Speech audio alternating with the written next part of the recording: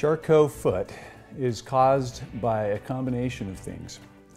It begins in patients that have usually significant loss of feeling in their foot, which is most commonly caused by diabetes, but in this country it can also be caused by genetic conditions and other diseases that cause loss of feeling in the foot.